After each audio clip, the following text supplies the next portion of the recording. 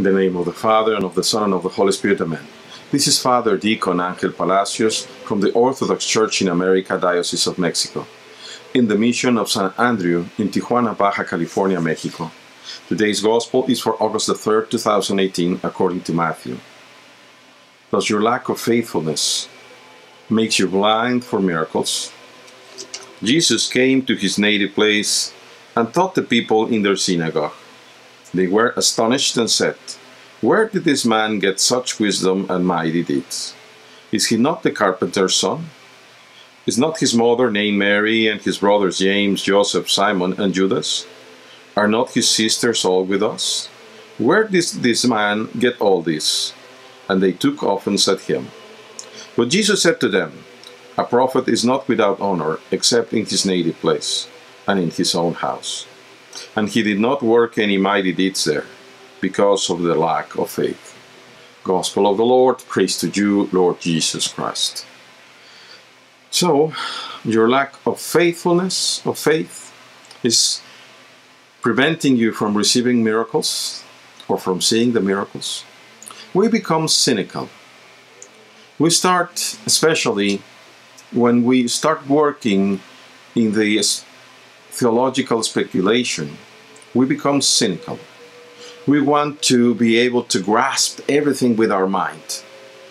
We tend to fantasize that we will be able to grasp God with our minds, to comprehend Him. And we are very foolish. There is absolutely no way that we can do that. But if we were simple and humble, then we would understand the Word as it was meant to. As it was meant to be. Let me make a small apologetic statement. James, Joseph, Simon, and Judas were actually the half-brothers of the Lord Jesus Christ. According to Orthodox traditions, they were the sons of Saint Joseph from previous marriage, not the sons of the Virgin Mary. That would be absolutely nonsense. This James was called the brother of the Lord, and he actually became the first bishop of the Holy See of Jerusalem, the first one as bishop to be killed by the king of Israel.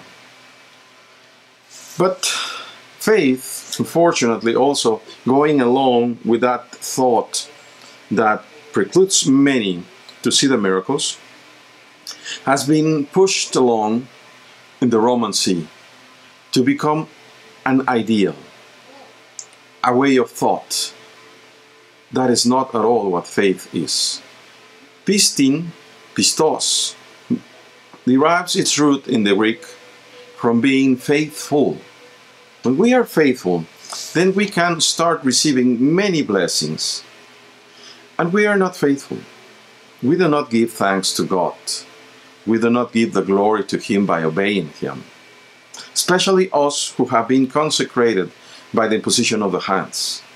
We offend God almost on a daily basis. Out of disrespect, isn't it horrible that if I pretend to talk to you, should I turn my back to you? Should I do that? Of course not. Then all of you who have changed the orientation of your temples, remember that you should not turn your back to God. They should be going, your temples and the altar should be going facing into the east where the sun comes up. Things like that, and many other things that we do that are horrible, really, to offend the Lord. Well, what can I say? Let me just finish with that. And may the one who is merciful send His light to all of us, that we might understand and be back in faithfulness to Him to whom we owe our lives and from whom we expect eternal life.